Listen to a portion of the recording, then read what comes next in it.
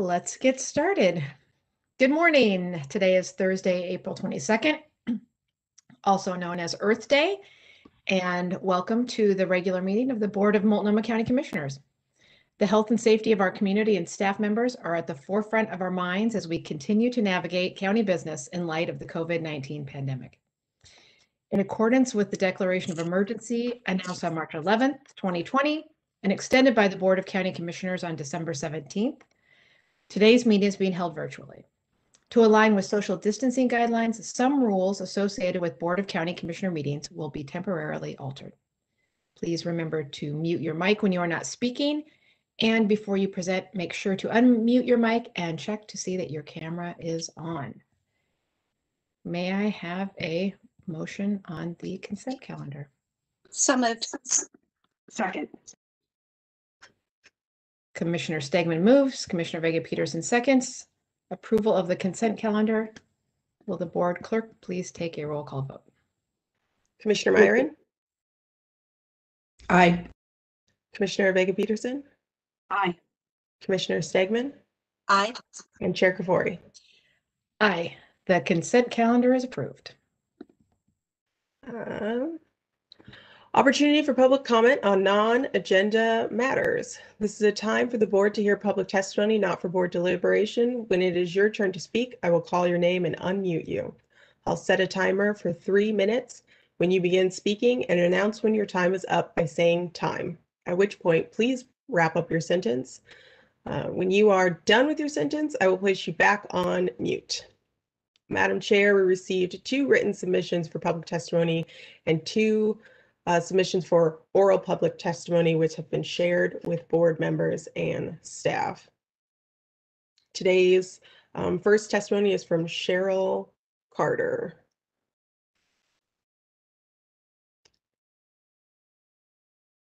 I do not see that she called in, so we'll move on to Jocelyn Clark, who also did not call in.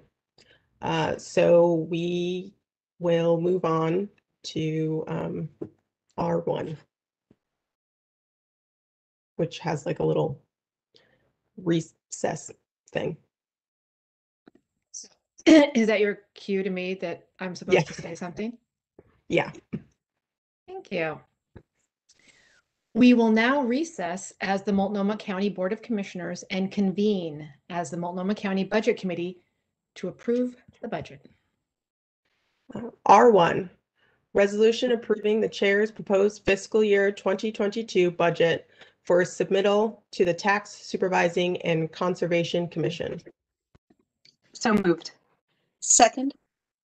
Commissioner Vega Peterson moves, Commissioner Stegman seconds. Approval of R1.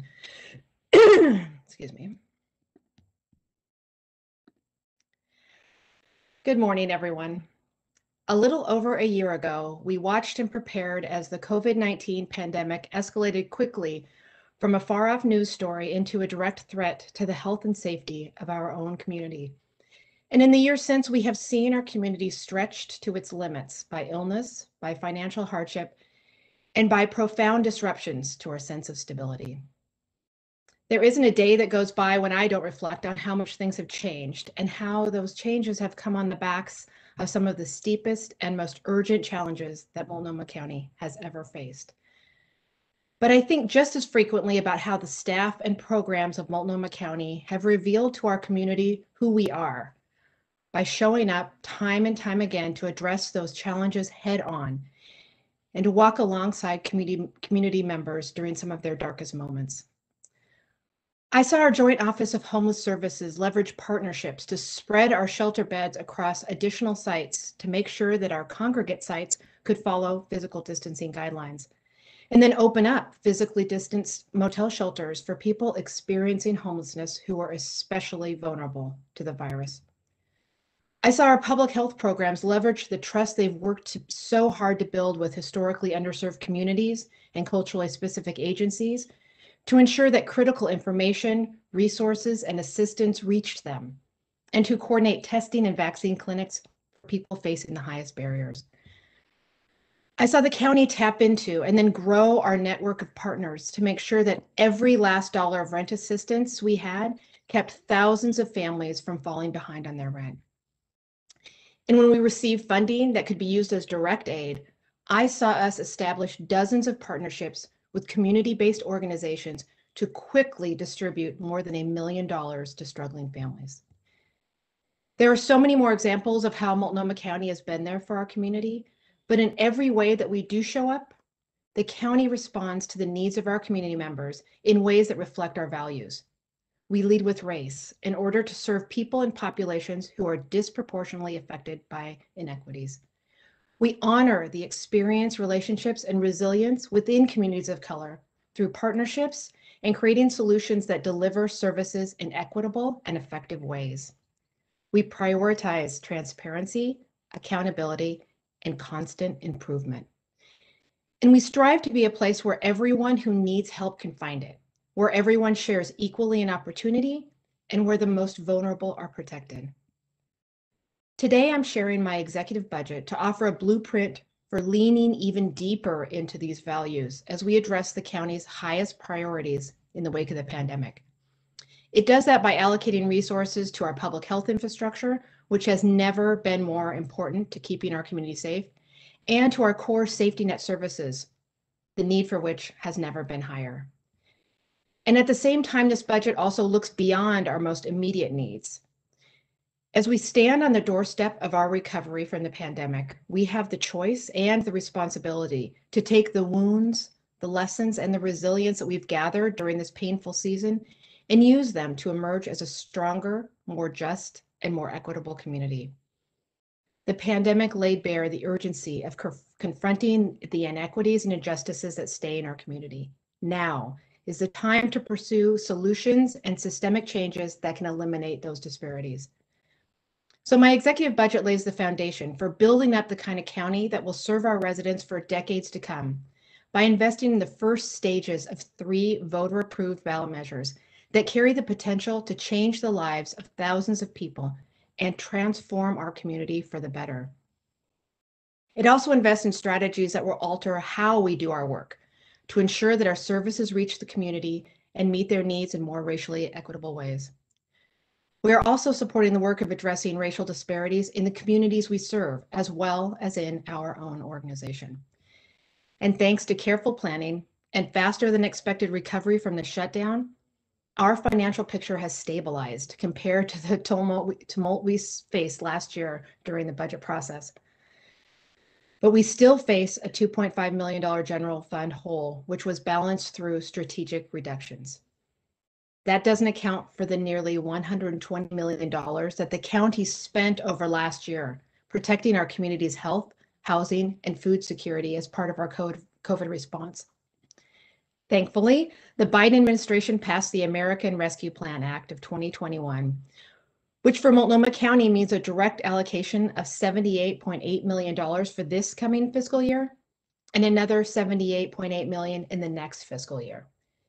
These stimulus funds may seem like a windfall, but the truth is that Multnomah County will have to be strategic and intentional with every last dollar to meet the breadth and depth of this community's needs. At $2.81 billion, this executive budget is by far the largest that has ever been proposed in the history of Multnomah County. But I know it's also the most forward-thinking budget that has ever been submitted, built on my deep conviction that Multnomah County can be a transformative force for our community. I know that Multnomah County can and will continue to make great strides in the direction of justice, safety, and the holistic health of our entire community in the wake of a world-changing pandemic and beyond. The driving force of the county's pandemic response has been our foundational public health programs that have worked to prevent disease and death in our community decades before COVID. The strategies behind this work, education, outreach, investigations and contact tracing, direct services, and even upstream interventions are the same tools we've leaned on to keep as healthy as possible from the virus this past year.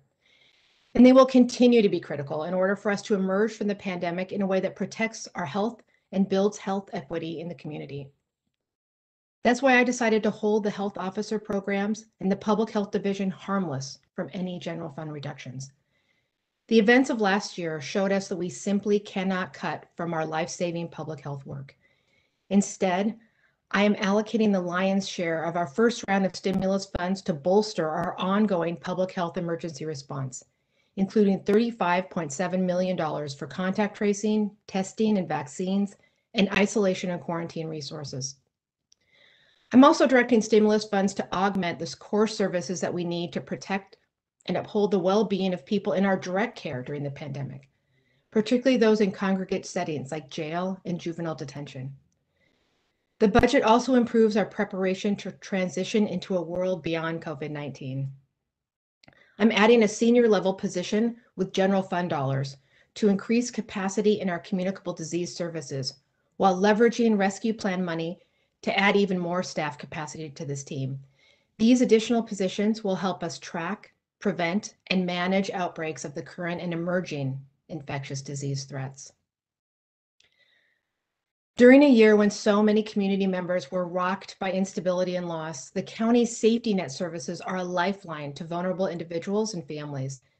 This budget supports a number of programs with the stimulus that will help people remain stably housed once the state's eviction moratorium and repayment grace periods expire. This includes eviction moratorium supports, attorneys for people facing eviction, additional infrastructure to help us distribute federal rent assistance, and tenant rights, peer support and coaching that is focused on households of color in East County. I'm also investing in the addition of 2 staff members to the county's domestic violence crisis response unit, which will allow the program to meet survivors quickly at all hours of the day, and most critically in the hours after midnight, when we know the most complex domestic violence calls occur. In a time of such trauma and unease, it's vital to ensure that the youth in our community have access to the resources and tools that help them feel stable, connected, and safe. Our Sun Community Schools program and partnerships are among our community's greatest assets, supporting children and families who are most in need. My budget maintains Sun's core programming as well as its parent-child development services, which helps low-income and families of color prepare for their children for kindergarten. An enhanced Sun Schools summer program that will provide students with opportunities for academic enrichment and support this summer will be funded by stimulus funds, as will an expansion of family resource navigation services within our Sun sites.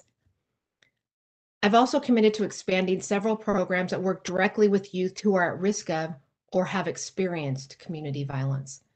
A new youth program coordinator for Bienestar will help young people who live in the Cully neighborhood rebuild connection and community in the wake of the pandemic. The expansion of our Community Healing Initiative, which provides culturally appropriate support to Black, African American, and Latinx youth on probation and their families to decrease youth violence, will bring comprehensive services to additional communities of color to address the root causes of violence. The public safety investments in my budget reinforce Multnomah County's commitment to shifting our understanding of what makes a community safer by pursuing approaches that interrupt and break cycles of harm and address racial disparities in the criminal legal system. I'm expanding 3 programs: the Stabilization Treatment Program, the Mobile Behavioral Health Team, and the Addiction Benefits Coordination Team, so that each can adapt their respective models of providing behavioral health services to become more accessible and culturally responsive to justice-involved Black and African American community members. The budget also invests new general fund dollars into a pilot expansion of the District Attorney's Conviction Integrity Unit that will help people re-entering the community address challenges to establish stability posed by their convictions or outstanding fines and fees. Right now, our community is hurting from a surge in gun violence that has killed people, injured more, and traumatized communities and neighborhoods. So we're making $2.7 million of targeted investments with our stimulus funds to help reduce risk factors and build the resilience of communities who have been most impacted by this surge in community violence. The county will work to prevent violence by funding programs that support individuals already involved in the criminal justice system.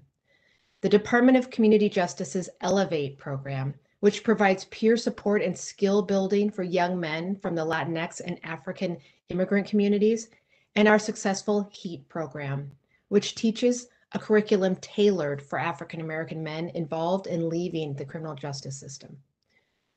We're also expanding strategies that address behavioral health needs and interrupt cycles of violence. The Gun Violence Behavioral Health Response Team provides mental health consultants and peers to work with gun and gang impacted youth and families, while the Addressing Trauma of Gun Violence program will utilize community health specialists to help families develop safety plans and provide trauma support. The ways in which Multnomah County makes a difference in the lives of our community members aren't limited to delivering crisis or safety net services. This budget also invests in approaches that build and sustain community resilience, interrupt generational cycles of poverty, and add valuable assets to our community. I'm designating stimulus dollars to expand our public health community partnerships and capacity building team. This translates into additional support for coalitions in the Asian, Pacific Islander, Latinx, and Black and African immigrant communities, leveraging their strength, wisdom, and connections into a healthier, more resilient Multnomah County. I'm also supporting the creation of the Multnomah Mothers Trust pilot project, which will partner with 100 Black women-led families to provide immediate access to a basic monthly income and build connections to other community assets. This program truly offers a pathway to a more racially just and equitable economic recovery as we emerge from the pandemic. And this investment also continues the county's planning to develop a baby bonds pilot program. And the library's new Techmobile, or as I call it, the Bookmobile, will bring core Multnomah County library services, including books, technology, and learning opportunities directly to neighborhoods that have limited access to the library's offerings. When I made historic investments in workforce equity 2 years ago, I knew that it wouldn't be or couldn't be a one-time only investment. This year's budget maintains and in some places increases resources and staffing focused on equity so that Multnomah County can continue to advance our workforce equity strategic plan and our efforts to foster safety, trust, and belonging for all of our employees. I preserved funding for the complaints investigation and civil rights policy units and added additional support for equity work within central human resources and in our departments. My executive budget also includes reallocated new and expanded staffing to support more robust equity efforts in the Health Department, the Department of County Human Services, the Joint Office of Homeless Services, the Sheriff's Office, and our libraries. In the 11 years since the Office of Diversity and Equity was created, the county's needs have shifted dramatically. This budget supports an updated focus and structure to the office in order to put it in a better position to lead equity efforts within our organization. And this budget also includes increased funding for the addition of at least 20 new college to county internship opportunities. Last year, amid the pandemic, Multnomah County asked the community to support 3 ballot measures, each designed to help address a present-day need while also harnessing the potential to transform our future. And the voters responded with resounding support. This budget allocates $52 million from the first year of the Supportive Housing Services measure to invest in a suite of new programs that will end people's homelessness in our community. In collaboration with other county departments and our community partners, these programs will create new homes by providing deep rent subsidies, behavioral health services, and a more robust shelter capacity and street outreach that will quickly connect people to housing. All strategies that we know are effective at helping people get into and stay in housing. Guided by a community-driven local implementation plan, the Joint Office is ready to put those funds to work immediately. In just this first year alone, we plan to create as many as 1,300 new homes for people experiencing homelessness with the critical support services that people need. And we also plan to help an additional 1,000 households who are on the precipice of homelessness to keep the housing that they already have. This isn't just a long-term solution. This is an emergency solution. By voting yes on the supportive housing services measure, our community signaled their fundamental understanding that housing solves homelessness. There's no denying just how great the need is right now. One look at the tents on our streets, our neighbors sleeping in doorways and in encampments, shows us that what's at stake now, as we build a system that can finally begin catching up to the level of unmet need that we've faced for years. And thanks to the voters, we're finally about to do that. Multnomah County voters also passed the Preschool for All measure, which is poised to be one of the most effective and sustainable ways that our community can address the disproportionate and generational harms of systemic racism and economic inequality. Offering free, high quality, and accessible preschool and childcare greatly expands a child's future prospects, but it also benefits parents, and more frequently women, communities, employers, and nearly every sector of the economy. This budget allocates $60 million as our initial investment in the Preschool for All program, intended to help us build a strong and equitable foundation to get this visionary program off the ground. The funding will support the development of an accessible online application process, professional development for educators, and the creation of pathways that will allow culturally and linguistically diverse in-home providers to participate in the county's preschool program. The budget also supports the build-out of a brand new preschool and early learning division within the Department of County Human Services. And finally, the $387 million library capital bond will balance library spaces and library services throughout expansions and modernizations in order to create a library system that serves county residents equitably. Currently, the lack of library space particularly impacts East County, where 20% of our total library space serves 40% of the county's population.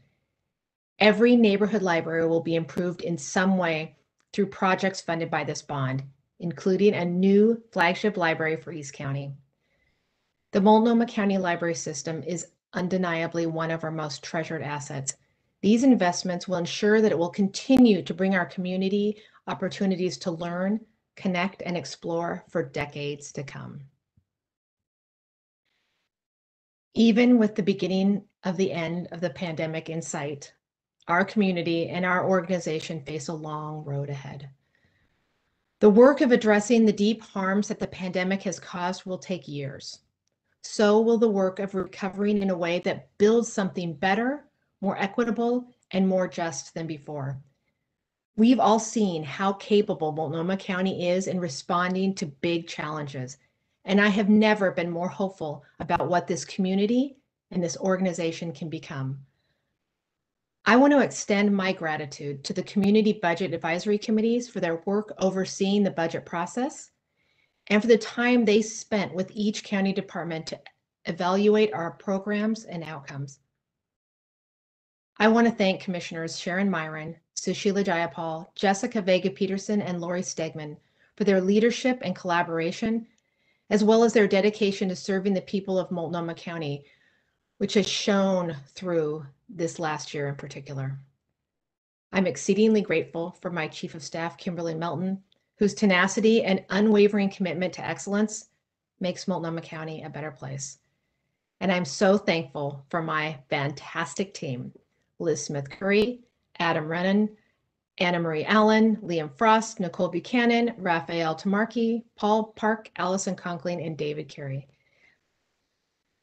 This budget would have been impossible to navigate without the expertise and insights of our Budget Director, Christian Elkin, and our County Economist, Jeff Renfro, as well as the rest of the Central Budget Office. Thank you.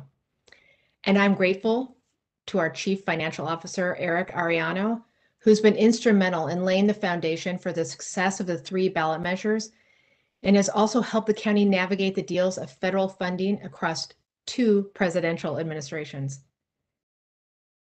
And I also want to share my deep gratitude to the 6,000 employees of Multnomah County. As much as the last year has been shaped by challenges, it has also been defined by your dedication to supporting one another and showing up for our community. Thank you for your daily commitment to being a part of work that truly matters. Christian, you're up. Good morning, everyone. Thank you, Chair. I'm Christian Elkin, the Budget Director for Multnomah County. I use she, her pronouns. You have before you a resolution to approve the fiscal year 2022 budget and direct my budget office to submit it to the Tax Supervising and Conservation Commission, also known as TSCC, by May 15th. Approval of the proposed budget accomplishes two important steps in the budget process. First, it ensures that we will meet the legal and technical requirements of Oregon budget law to transmit the approved budget to TSCC. And second, it allows the board to begin the public deliberation process on the budget. A few good reminders about the budget process. After the budget has been approved, no fund can be increased by more than 10% without a special hearing from TSCC, and no property tax estimate can be increased. Lastly, I want to highlight that approval of this budget does not imply or suggest agreement on the part of the board with the policies or the proposed resource allocations in the budget. The action today simply allows the county to meet the technical requirements of Oregon budget law and begin public deliberations. And with that, I will turn it back to you, Chair.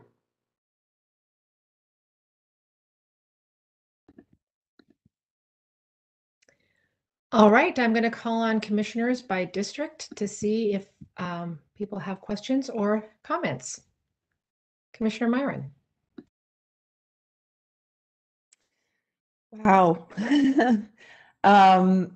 Thank you so much, Chair.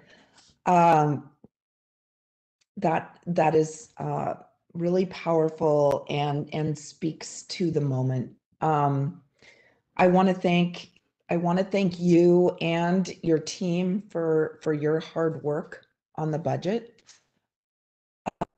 And I really appreciate you, the chair's commitment to so many of our priorities, including housing and public health and violence prevention, and I mean, just so much. I believe this is a very, very strong starting point for our deliberation over the coming weeks. We know that these decisions are not easy, and our budget process and decisions this year are exceedingly complex as we continue to respond to the pandemic and move to implement major new investments in housing and homeless services. Our budget process this year feels like an intricate puzzle, like a three-dimensional puzzle that has multiple right ways to fit together and then fit together in different dimensions. And I look forward to this process. Adopting a budget is the crux of our responsibility as a board. I've, heard said, and I would agree that our budget is a moral document. This is what exemplifies our priorities. And as a commissioner, it is a responsibility that I take very seriously. As I go through the process, I will seek to prioritize investments that ensure we're using our resources equitably and to help the most vulnerable members of our community in the most effective ways possible. And as always, I will be asking questions about performance measures to understand which programs are truly the most effective and efficient. Essentially what all families do with their budgets. Are we getting what we pay for? Are these the right things to be investing in at this time? Whether we face a cuts-oriented budget environment or a scenario with unconventional one-time resources a year into a global pandemic, we must look for opportunities to invest in programs and services that work at multiple intersections of the county's work, multiplying our impact to make a real difference. Thank you again to the chair and her team, to Christian Elkin and your entire stellar team, to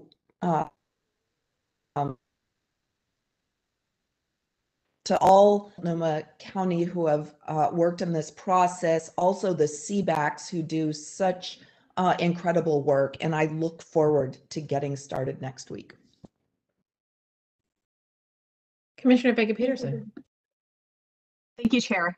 Thank you so much for putting together such an important budget, and one that really captures the values and the intentions of Multnomah County moving forward.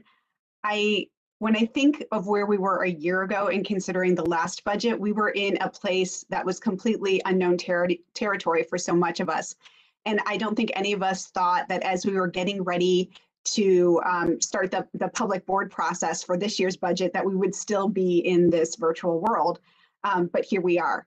And I know that we're starting the board work on the budget now, but I also know that so many people at the county have been working to get the budget ready to this point for many months. And I wanted to send my thanks and gratitude to your team, Chair Kafori, including Kim Melton, Christian, to your team who've been doing such a fabulous job, to our CFO, to Jeff Renfro, for all of the folks that have been, and our CFO Eric, and who have been doing work getting the revenue forecast ready so that we could have this budget in place, and everybody in the departments who has been working hard for months to get us there, to get us where we are today. I think that as we look at the investments that we will be making in the next year, we are in a point where we have an unusual budget in that we have incredible opportunities to invest in areas that the voters told us to, including Preschool for All, including the housing supports measure, and including the incredible investments in our library system. And it's wonderful to have the opportunity to make those investments that we know are going to pay benefits for our communities for years and decades to come. And we also know that we are having to balance our current revenues with the federal and state monies that we'll be getting as we continue to work on our response to COVID and the incredible needs in our community, especially in our Black, Indigenous, and people of color communities who have been impacted by COVID so much. And I'm grateful to see some of the new investments and ways that we are really making sure that we are targeting those.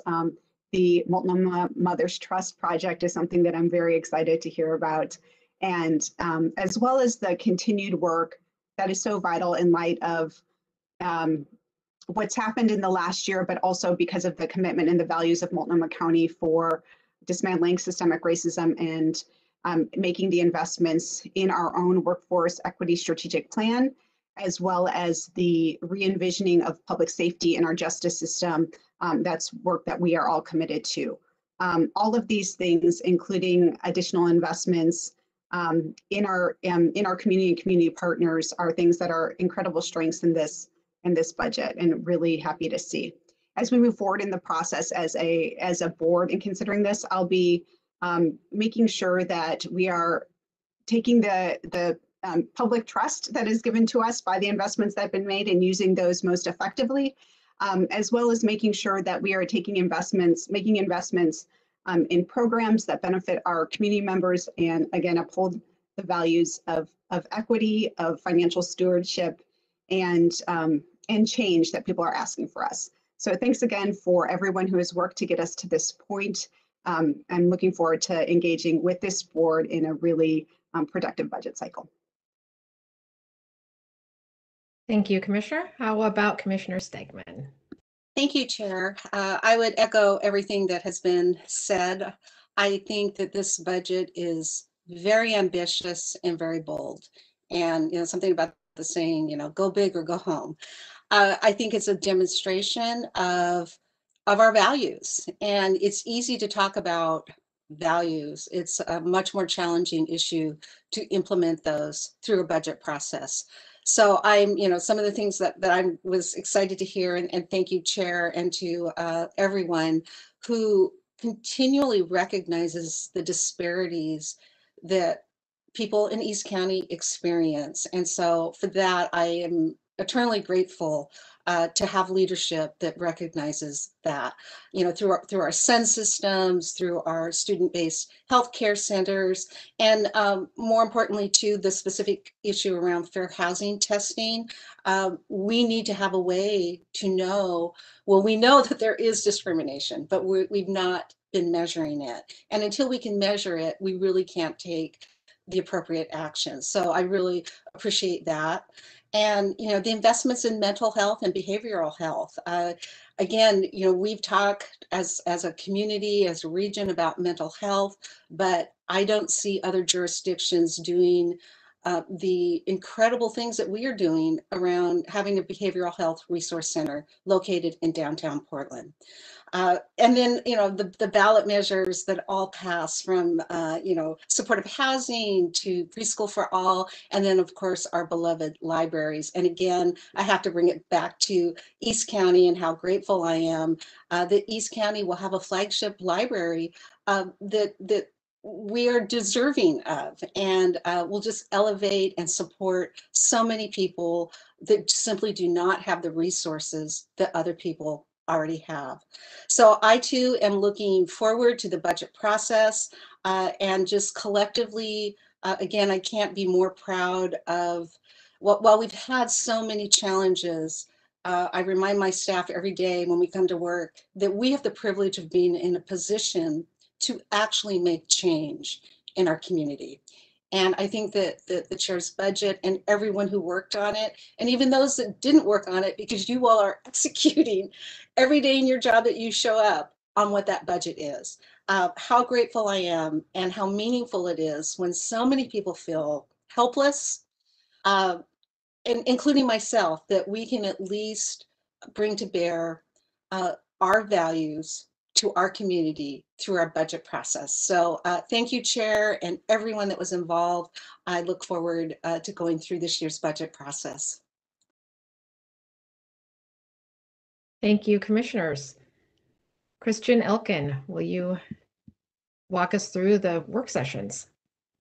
Yes. Good morning, Christian Elkin, Budget Director. I am excited to talk about the next 6 weeks of work sessions and virtual public hearings. Week 1 will get us started with a financial overview, information from the Community Involvement Committee, and presentations from County Management, County Assets, and Community Services. We'll also hear from the special districts and the Office of Diversity and Equity in the Complaints Investigation Unit. During week 2, we'll hear from Public Safety and the Joint Office of Homeless Services. Sprinkled in with that will be presentations from our non-D offices. Week 3 is dedicated to the Health Department and County Human Services. Week 4 will bring us an update on the general fund forecast. We'll hear from everyone's favorite, the library, and we'll get to meet with the Tax Supervising and Conservation Commission.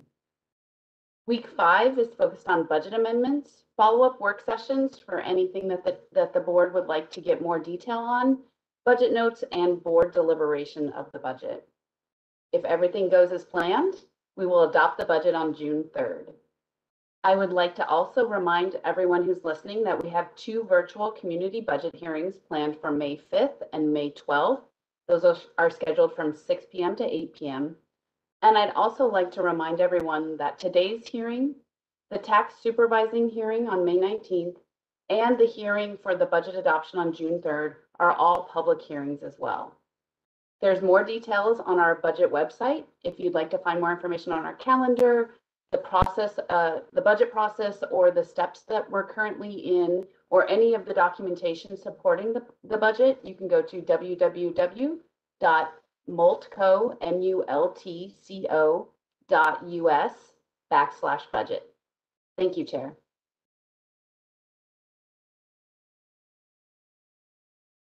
Thank you, Christian. And the board clerk will now take a roll call vote. Commissioner Myron, Aye.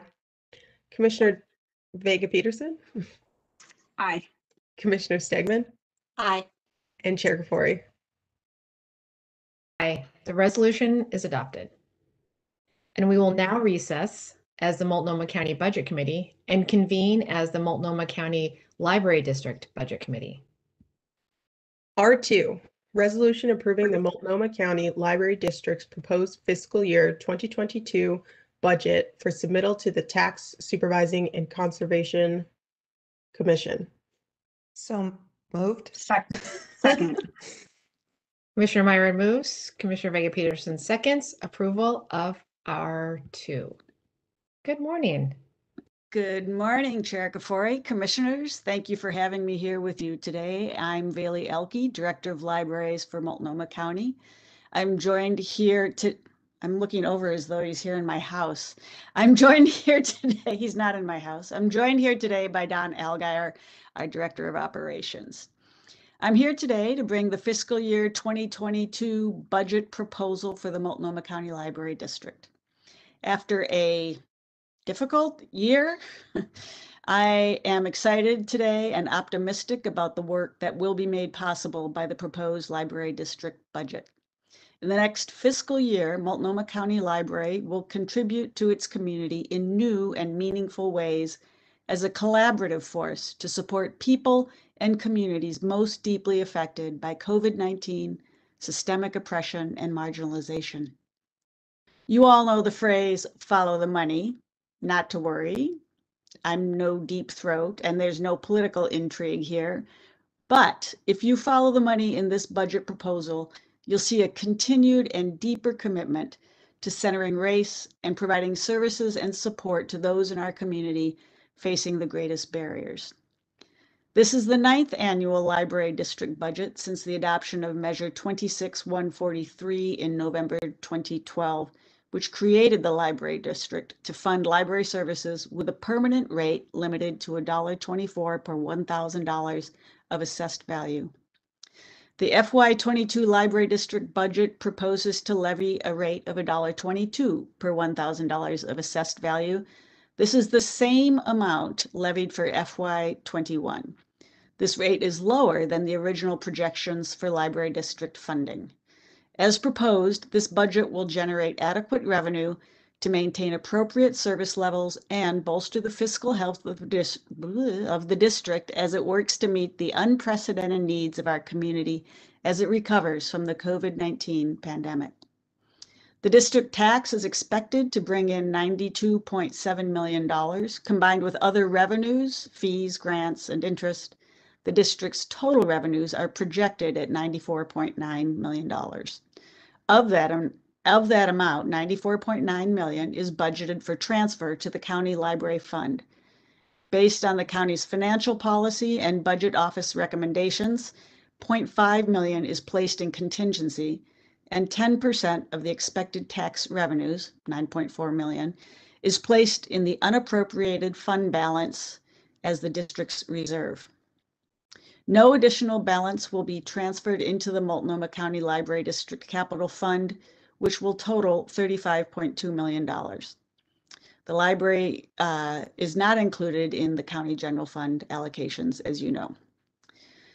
Building on a rich history and a legacy of community engagement and support, the library continues to reinvent itself as an institution. Now, more than ever, we are deeply committed to doing that work thoughtfully, with equity at the center of our decision-making. As we move through and eventually past the pandemic, this library will be on the front line of our community's recovery from a more daunting period than any of us have faced in our lifetimes.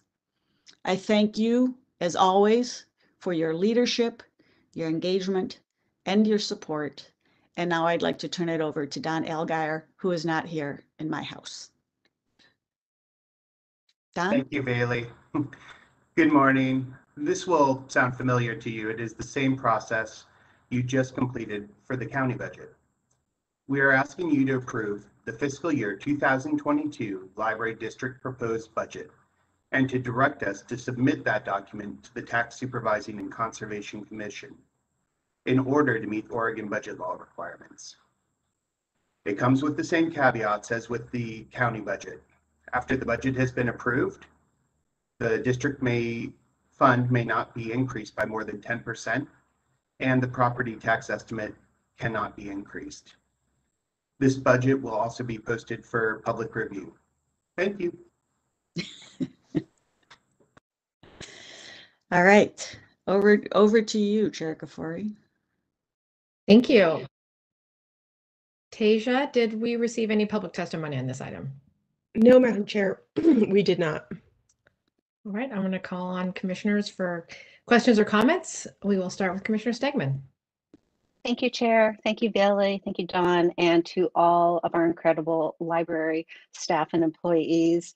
I'm just really excited about what the future holds. It seems like obviously we've had some major challenges, but it's just so exciting to see the growth of our library system on the horizon, and the incredible things are going to be accomplished in the upcoming years. And I'm all in. I know this whole board's all in, and it's nice to be happy about something. So thank you for bringing a bright spot to us today. Commissioner Vega Peterson. Thank you, Chair. Thank you, Bailey and Dawn, for introducing the budget. And I look forward to considering this, but it's really, as Commissioner Stegman said, it's really great to have something so positive and big to look forward to for the library system. Although I will note the levy rate of $1.22 per thousand is getting pretty close to the top of that, top of the allowed measure. And so I know that's something that as we work on this budget will be something we'll be keeping in mind for future budget years. But in the meantime, it'll be great to work with you as we consider the budget proposals for the library and the wonderful investments that we're going to be able to make in this next year. Thank you. Thank you, Commissioner. Commissioner Myron. I too thank you, Vayli and Dawn, and excuse me, I'm just so choked up. All who worked on this this budget. I am really excited to delve into it, and just so excited to see the growth and vision, both the physical growth of the locations, the infrastructure, and just the conceptual growth and vision that we are looking forward to with our library system. It has been a year, obviously, of challenge beyond measure. But within that, the silver linings sort of that we talk about and glom onto are those opportunities for the future and the things that we have learned from this process. And this is such a crucial time, and I think it's perfect timing as we embark upon this growth. So thank you for presenting the budget today, and look forward to the process. Thank you, Commissioner. I am really thankful to the voters of Multnomah County for giving us this opportunity to think big, to dream, and to be able to create a library system, new libraries and new services that really reflects who we are as a community, because we know how much we love our libraries here. And I just am always surprised when I hear those startling statistics about the lack of library services and physical library buildings in a part of the county that desperately needs it the most. So I am really hopeful for the future. I think that this budget that we will be discussing over the coming weeks for our libraries is really, as Commissioner Stegman said, really a bright spot for us all. So thank you. And before you leave, I will carry on the tradition of our former colleague, Judy Shiprack, and I will inquire of Vayli Elke, Library Director, what good books have you read lately? I am just finishing up a really terrific novel. It's a first book. Suddenly I can't remember the author's name. I'm like the world's worst librarian. But it's called The Final Revival of Opal and Nev. And I think I heard about it on NPR or something. And it's brilliant. And it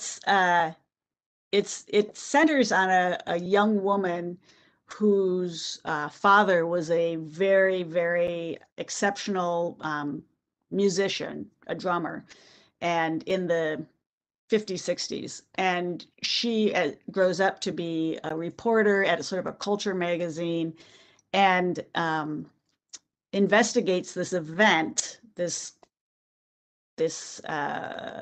like a show, a musical extravaganza of this duo, Opal and Nev, at which her father was the drummer, and some very sad and strange things that happened at that event and everything that led up to it. And over the course of the book, I mean, you find yourself always thinking, is this a true story? Because she references all these people that we know, famous musicians, you know, fashion folks, writers.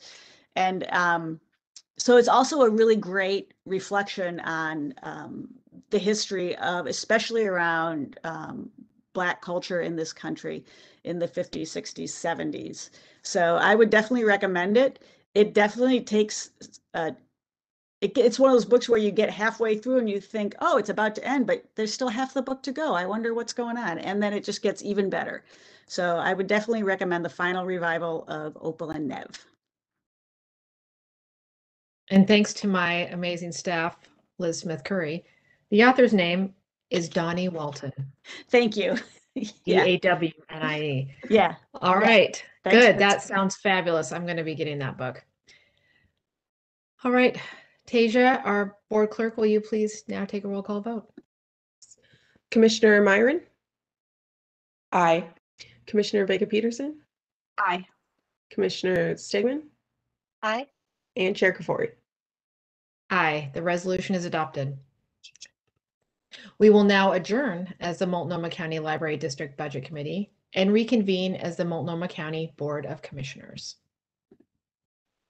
R3, budget modification number JOHS-003-21, appropriating $2,479,903 in out of the cold Wave 1 and Wave 2 funds from the state of Oregon. So moved. Second. Commissioner Vega Peterson moves. Commissioner Myron seconds. Approval of R3. Good morning, Adam. Good morning, Chair Kafori and Commissioners. Adam Brown here from the Joint Office of Homeless Services. I use he, him pronouns. First off, Chair, thank you so much for your leadership, vision, and commitment to equity in your budget. You're in this leadership position at a unique period in time, and you're clearly maximizing the opportunity to have a meaningful impact on our community, and we've heard that in your budget message, so thank you for that. Before I get started on the specifics of budget modification 003, I want to provide some overarching context for all three of the budget modifications I'm presenting here today. So these three budget modifications appropriate a total of $7 million in funding allocated by local and state partners to fund programming associated with the homeless services portion of the county's ongoing COVID-19 emergency response. As you know, over the course of the pandemic, largely starting with the CARES Act, funding has been made available to the county and to the Joint Office in waves. There's been sort of a fortunate sequence to this at certain points where we anticipate or identify a need, the funding becomes available, and we work hard and quickly to get that funding out to our community. And that's the case with the resources we're appropriating here today. As last summer went on and it became clear that the pandemic would have us facing a very difficult winter, the Joint Office began planning with system partners for the cold weather season. That work largely centered on expanding the things we do each and every winter to ensure adequate winter and severe weather shelter capacity, safety on the streets outreach to keep unsheltered members of our community safe, and expanded motel vouchering and placements out of shelter. We were doing that in the context of strained system capacity and the limitations COVID-19 has presented around the safe provision of shelter and outreach services. Fortunately, parallel to this planning, key resources became available to fund winter season programming outside of what had already been made available for our core COVID-19 programming and on top of what we budget each and every year for the winter season. The budget actions before you today are us circling back and making the formal appropriation of these resources consistent with our budgetary requirements. So this first budget modification here, Joint Office 00321 appropriates a total of $2.5 million in out of the cold funding from Oregon Housing Community Services. Early in the fall, in response to the intersecting emergencies communities were facing with COVID-19 and the wildfire response, OHCS made a first wave of out of the cold funds available to community action agencies from its emergency housing account. Multnomah County's allocation was approximately $500,000, and the Joint Office immediately allocated those funds to take its seasonal Walnut Park shelter from overnight only to 24/7. Later in the fall, after a $10 million allocation from the E-Board, OHCS made a second, larger wave of funds available to community action agencies.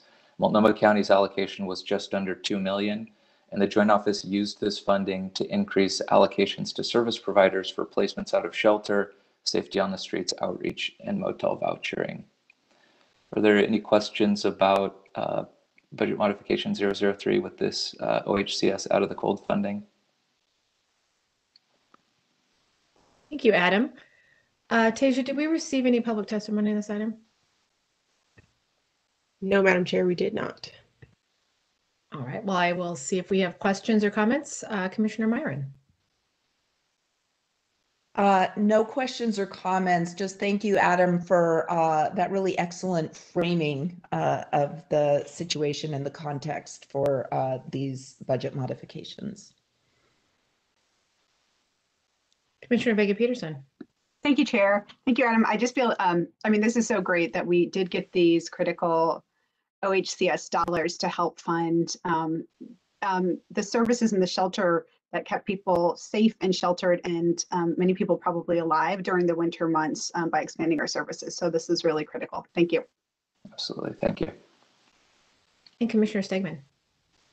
Thank you, Adam. I'm glad that we were able to have some flexibility in helping people in a time of need and then getting reimbursed for it. So thank you. And then most importantly, at the end, thank you. All right, Adam, thank you so much. I know you're going to stick around because you're also on R4, but we will have the board clerk take a roll call vote. Commissioner Myron? Aye. Commissioners Vega Peterson? Aye. Commissioner Stegman? Aye. And Chair Kafoury? Aye, the budget modification is approved. R4, budget modification number JOHS-005-21, appropriating $3.6 million of CARES Act Community Development Block Grant Funds, City of Portland. So moved. Second. Commissioner Vega Peterson moves, Commissioner Stegman seconds approval of R4. Welcome back. Thank you. Once again, Adam Brown here from the Joint Office of Homeless Services. I use he, him pronouns. So this second budget modification here before you appropriates $3.6 million in CARES Act Community Development Block Grant funding from the City of Portland that was allocated for winter shelter. So again, as part of our winter weather planning, we identified a need to expand shelter access beyond what we might do in normal years. We were able to work with the city to make the Charles Jordan and Mount Scott community centers available over the winter, and we worked with our partners in DCA in facilities to lease and make suitable the Greyhound bus station downtown for use as a winter shelter. In total, these sites added 300 beds to our shelter system for the cold weather season.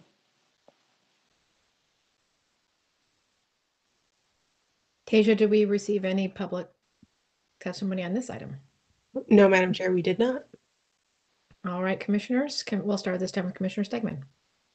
Thank you, Adam, again, and thank you, City of Portland. Commissioner Vega Peterson. Thank you, Adam. And I just think this again shows like really the power of governments working well together to fund critical things. Commissioner Myron. Thank you, Adam, and ditto. And stick around, Adam. You got one more after this. Tasia, would you please take a roll call vote? Commissioner Myron? Aye. Commissioner Vega Peterson? Aye. Commissioner Stegman? Aye. And Chair Kafoury? Aye. The budget modification is approved. R5, budget modification number JOHS-006-21, appropriating $925,327 in CARES Act Emergency Solutions Grant Funds from the State of Oregon. So moved. Second. Second. Commissioner Vega Peterson moves, Commissioner Myron seconds. Approval of R5. All right, last one here. Once again, Adam Brown from the Joint Office of Homeless Services. So this third budget modification appropriates $925,000 in CARES Act Emergency Solutions Grant funding from the state of Oregon. This funding came to us in two waves as part of how the U.S. Department of Housing and Urban Development allocated the CARES Act ESG resources. This funding will allow us to keep the Greyhound bus station shelter open beyond March, as was originally planned as part of the winter weather planning.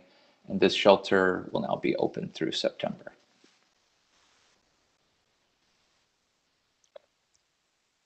Tasia, did we receive any public testimony on this item? No, Madam Chair, we did not. All right, Commissioner Myron, questions or comments? I have no questions or comments on this one. Thank you.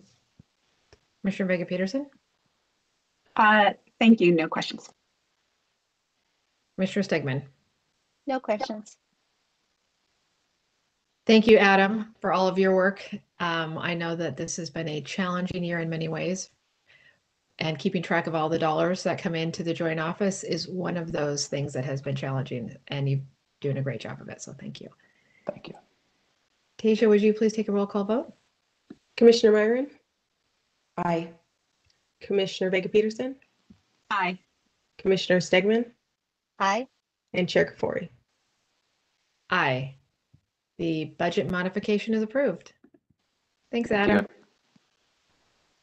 you. R6, proclaiming the week of April 18th through the 24th, 2021 as National Crime Victims' Rights Week in Multnomah County, Oregon.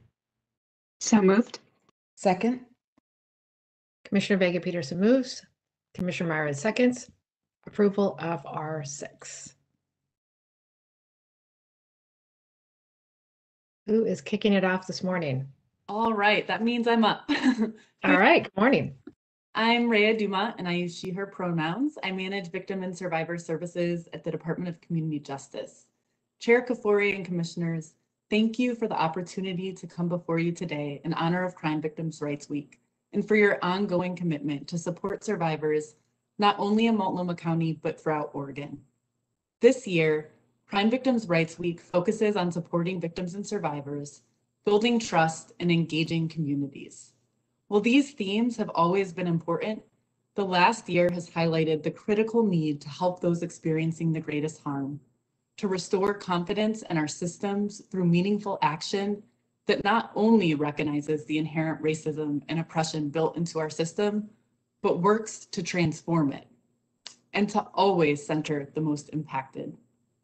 Let me remind us all, the one person forced into a relationship with the criminal justice system is the victim, yet it is often their needs and preferences that are the last thing to be considered, if they're even considered at all. Services for survivors are difficult to access, and they're relatively scarce compared to the services that are invested in those who cause harm. This is true at the local, state, and national levels. For every dollar spent on incarceration in Oregon, the state invests about a penny on survivor services. Let that sink in. So while the barriers that survivors face as they navigate our systems are not new, this past year has had a uniquely painful impact on survivors in our community. The COVID-19 pandemic, the tragic murder of George Floyd, ongoing political unrest, natural disasters, and an unparalleled increase in gun violence in our community, unlike anything that we've seen in the past 30 years, have all contributed to countless new victims and devastating ripple effects on our families and communities. Each of these events have made it increasingly difficult for survivors to not only understand and access their rights, but to access services around their healing and trauma.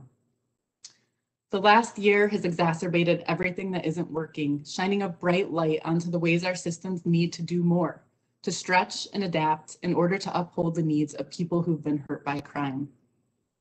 At Victim and Survivor Services, we took a hard look at our policies and practices, and we made a commitment to not only uphold crime victims' rights, but also to ensure that our work reflects our core values of equity, trauma-informed, and survivor-led. These values serve as a compass to determine if our services are helping or harming. They guide us by asking, are our policies and practices dismantling systems of oppression and transforming them to be safe, inclusive, and equitable for all people? Are we listening to and uplifting survivors' voices and trusting them as the experts in their own lives, knowing that it is our role to follow their lead? Are we minimizing complexity and removing barriers for trauma survivors as they engage with our systems? We grapple with these questions daily. They move us to action, and they've resulted in significant improvements to our services. As a result, we repurpose funding and reorganize how our entire team operates. We added an advocate and 2 culturally specific caseloads to serve our Black, African American, and Latinx communities. And while advocacy services increased by 12%, we've still maintained a 98% 24-hour response rate to all new advocacy referrals. Our notification services now include a bilingual notification advocate who provides trauma-informed notification to survivors and critical advocacy services like safety planning, system navigation, and referrals. In light of the 60% increase in requests for the right to victim notification during FY20, this shift is far-reaching. The right to victim notification is in many respects the most important of all rights because this right is the one that creates the possibility of engagement.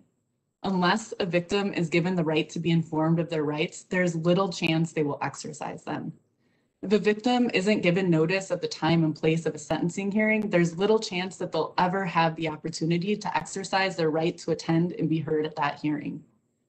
And in cases of domestic violence and stalking, notification of an offender's release is more than a matter of interest. It can also be a matter of life and death.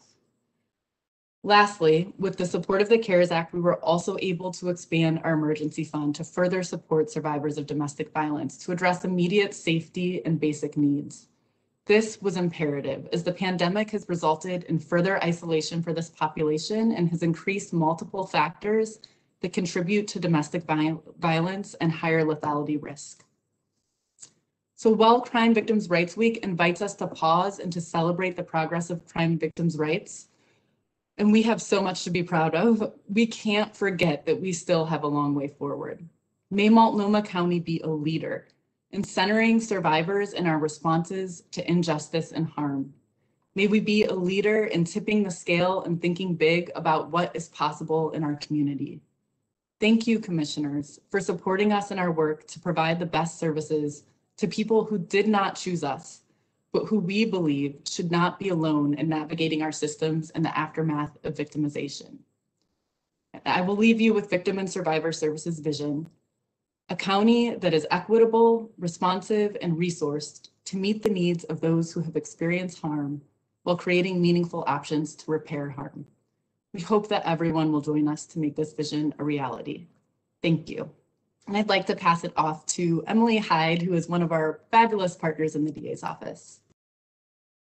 Thank you, Rhea, for the introduction. I would echo all of those same sentiments. I am the supervisor for the Victim Assistance Program. Chair Kafoury, commissioners, I'm honored to have the opportunity to join you this morning. I'm also joined virtually by victim advocates and employees from the District Attorney's Office and Department of Community Justice, as well as District Attorney Mike Schmidt, who will be reading the proclamation later this morning. So thank you for dedicating this time to Crime Victims' Rights Week. Victims' rights are still relatively new. Not many people understand the criminal justice process or their rights until they're a victim. When people think of the criminal justice system and rights, a number of rights afforded to defendants easily come to mind. Speedy trial, right to an attorney, but many of us would struggle to name any of the rights that victims are entitled to, which is why I'm so grateful for you and your efforts today to raise awareness of victims' rights. Victims, after being harmed, oftentimes deeply impacted by trauma, struggle to understand for the first time what the criminal justice process means, both generally and how it applies to their case, to their safety, to their lives, to their family, and to their experience. We cannot unwind the harm that was caused, but we know that our response can frame their experience. It can help support healing, a sense of safety and justice and fairness. Our response can also negatively impact all of those things. Being believed, being informed, being treated respectfully and with dignity, is core to the work that we do. We cannot issue every case and we cannot always deliver justice through prosecution, but we can make every effort to support, inform, listen to, and explain. I want to share an experience that shaped my appreciation for how far we have come with victims' rights. It's unimaginable that victims could ever have had less rights than they do right now, or that their roles could have been diminished. I'm going to kind of reflect back on this. It has an effect on me because it was really a moment when I realized how far we had come and what I had taken for just for granted. So I wish I could convey all of those feelings and you could feel them with me, but I'm going to tell you a little bit about a situation where I was meeting with the victim in preparation for a parole board hearing, so it wasn't somebody that I knew. This hearing actually happened over a decade ago for me, and it really still is impactful. I knew it was going to be difficult. I sat with her and I listened not only about the murder of her husband that she witnessed, but also the ways that she had been assaulted and harmed so many years ago, because at this point it had been, I believe, about 25 years or so. So this was a considerable amount of time. But really what stuck with me was what it meant to her in that moment after the conviction, to have some of the rights that she wasn't afforded then. And that was really this moment where I had some additional perspective of what it meant to have victims' rights now. And I'm going to go through a little bit of that experience. She didn't have the right to be present in the courtroom. She waited, sitting through trial in the hallway like any other witness until it was her turn to testify. She didn't hear the details of the trial firsthand. She described the pain that the person had caused her and that person had more rights in that moment than she did.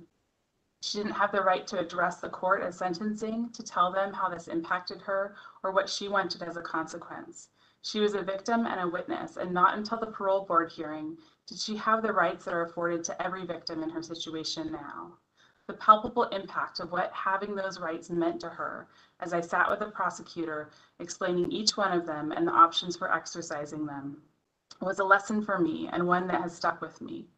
We have not come far enough, and we simply cannot trust and accept that the right things will happen for victims. We owe it to ourselves and to each other to keep forging forward for victims' rights. Although it should never happen, there are times where rights may not be fully upheld and they may be violated. The power to recognize that and to remedy these harms with victims is essential.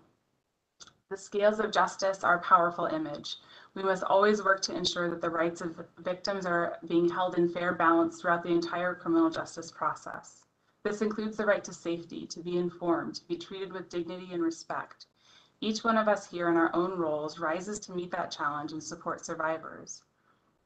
I want to share my deep gratitude for everyone moving this work forward, supporting those who have been harmed. This includes victims' rights attorneys, prosecutors, law enforcement, advocates across the spectrum doing community and system-based work. The importance, impact, and value of hearing from and centering victims cannot be underscored enough. With that, we do have survivors who are here to share a little bit of their experience. So I am absolutely honored to introduce our first speaker, Rochelle, who will be sharing some of her experience. Rochelle, I'd like to pass it to you.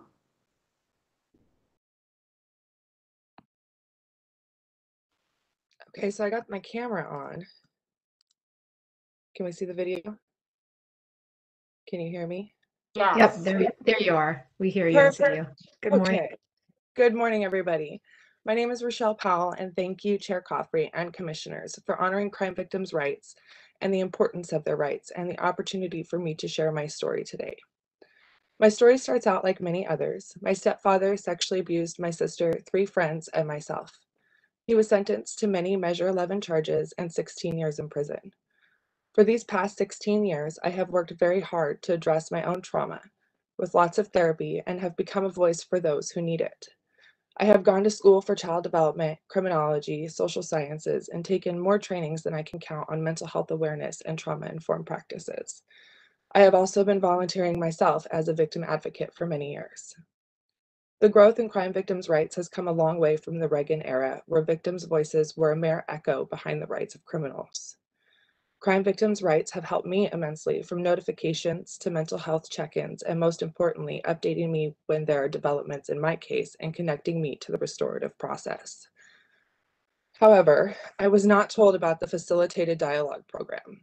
Had I known that there was a restorative justice program that provides survivors like me an opportunity to meet face-to-face with the person who harmed them and the ability to ask questions that we couldn't throughout the original criminal justice process, as just previously given an example. Questions that help survivors get answers that are critical to healing from trauma. I may be in a very different place right now. How could this have gone differently?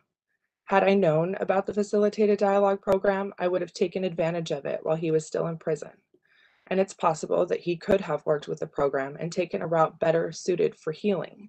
Instead, he now stalks me and my family. He chooses to no longer take responsibility for the crimes that he has committed. And I'm here still feeling the same fear, knowing that my abuser is out there in the community. Had I known of this program, the opportunity to experience this facilitated process, would my family and I be constantly looking over our shoulders, fearful of every unknown caller, and be afraid of him accidentally showing up at one of our homes? Would he be stalking us if he had the opportunity, as well as me, to access this program before? I am only able to maintain my self-composure because I know the system. What options does everybody else have? The justice professionals that a victim interacts with throughout the system has an overwhelming power to shape their experience in the criminal justice process, their case, and their mental health and healing. They also serve as a gatekeeper to whether or not the victim or survivor knows what rights and services that they have access to, how to access them, and whether or not their rights are upheld. While restorative justice is not yet a victim right, it is one of many options available to survivors that can be a critical piece of healing on their journey. Unfortunately, it is often overlooked and survivors of crime don't know about it or have the support to access it. It's decision makers like you who have the power to implement important programs and policies to ensure that victims feel safe and secure their interactions with the system, and that they have agency to define what healing looks like for them. You have the ability to influence systemic change that ensures victims are not only aware of all of their rights, but programs and services to support their healing and trauma, like the facilitated dialogue program. I hope that you will use the knowledge you gained today to help strengthen the system and further protect victims of crime, both physically and mentally. Thank you for your time and what you do for victims of crime every day. And thank you for coming forward this morning, sharing your story. Thank you so much, Lindsay. I really appreciate you being here and for sharing that. It is incredibly powerful, and it is how change moves us forward. Next, we should have Tommy on the line as well, and he also will be sharing some of his experience.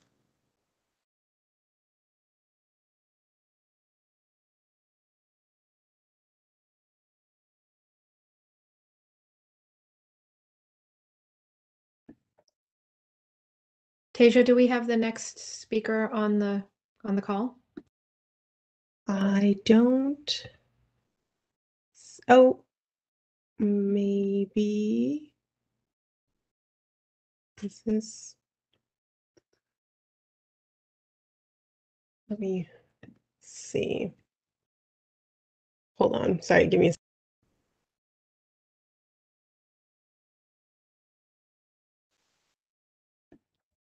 I see Tommy. Oh.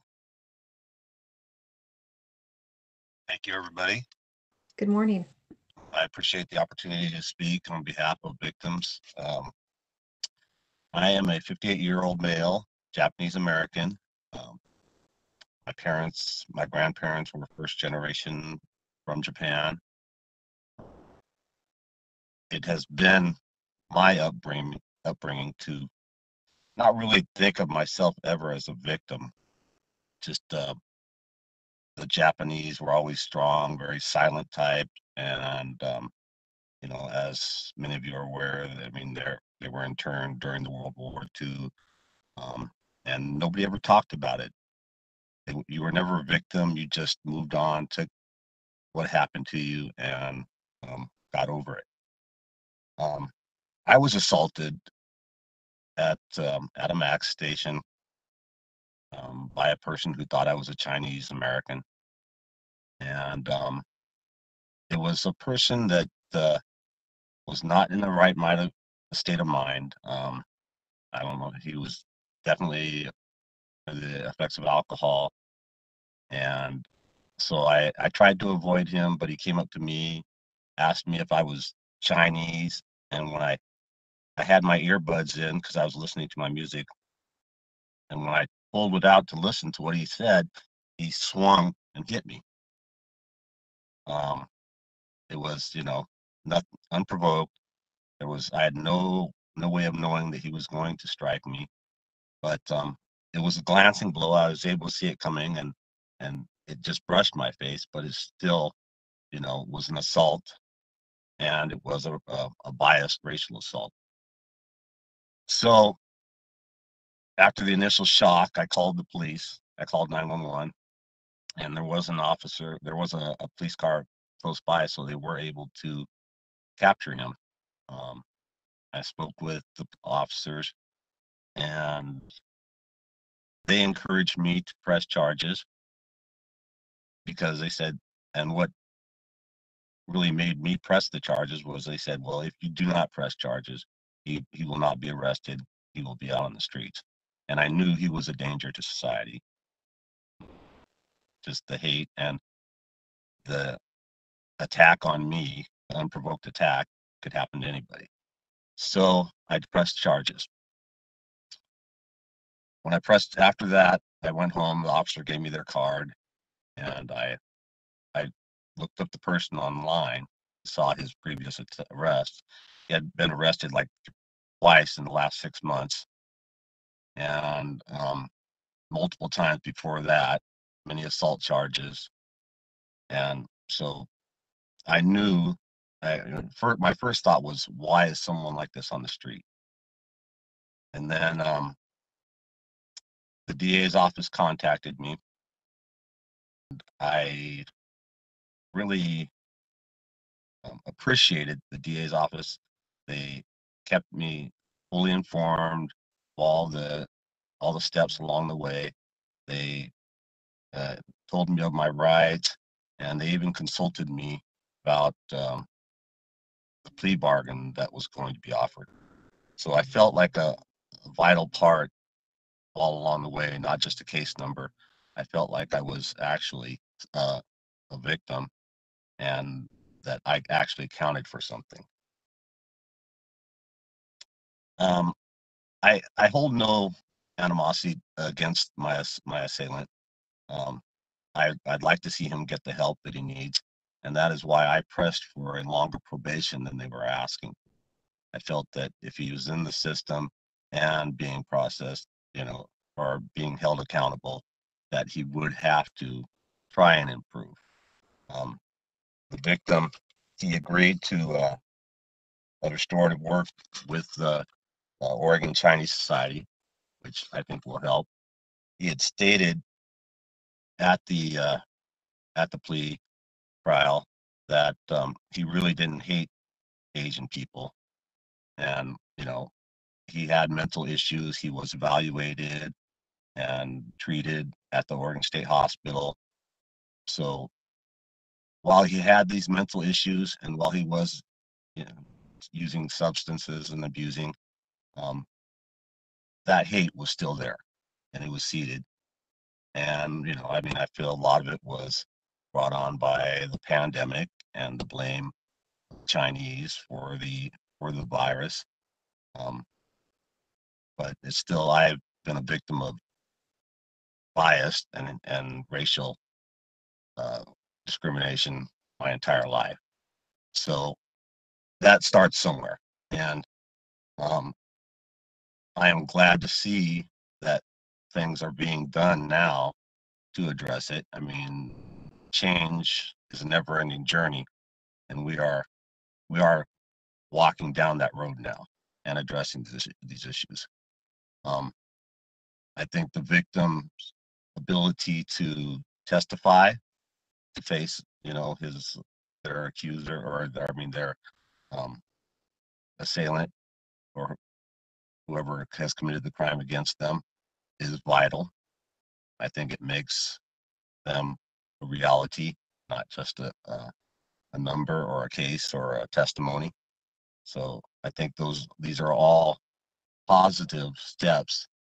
I think the DA's office is doing an excellent job being reactive to these circumstances, but I feel that us as a society need to be more proactive and address the issues of the bias crimes and the hate crimes that are happening still to this day. So I appreciate being a victim. I am taking the burden of being a victim and making my voice heard so that hopefully things will change. I appreciate your time. Thank you.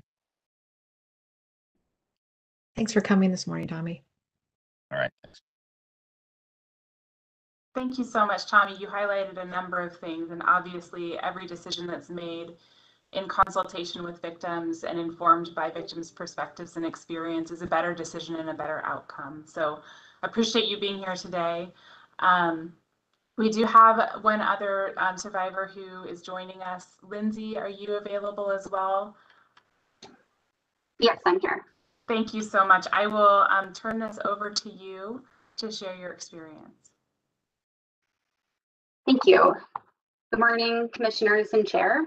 My name is Lindsay Duncan, and I'm a recent survivor of criminal domestic violence that occurred in District 2 of Multnomah County. I appreciate the opportunity to speak to you all today, and thank you to District Attorney Mike Schmidt for recognizing the reform that is so needed. Being involved in a domestic violence case is time and labor intensive, emotional, and downright confusing.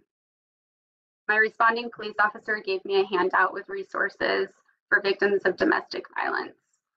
I was assigned an advocate with the Portland Police Bureau.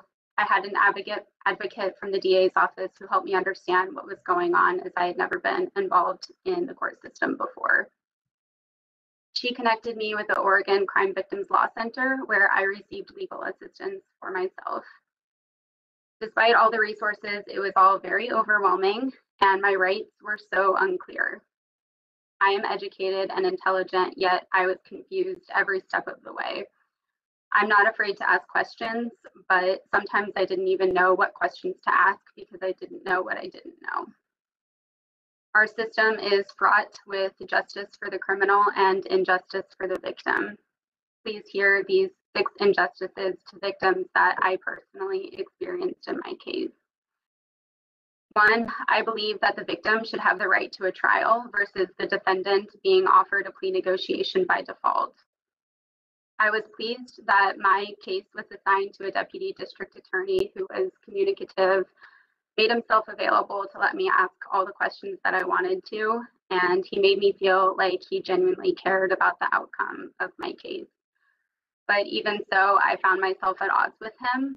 I just couldn't wrap my brain around a plea negotiation. Why couldn't my case go to trial? It's incredibly unjust and downright disrespectful to me that my abuser is being held accountable to a single crime when he would have been tried on 7.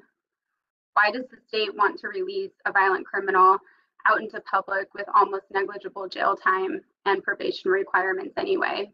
How is that keeping the best interest of the community in mind? 2, the restitution process is completely unfair. There's no way for a victim to know all of the expenses she will incur just weeks after the incident, which is when we're asked to return our restitution request. Also, moving expenses are not eligible for restitution reimbursement because the court finds that no contact orders are sufficient protection. But I would remind the court that if the law prevented inappropriate behavior, we wouldn't be in a court case in the first place.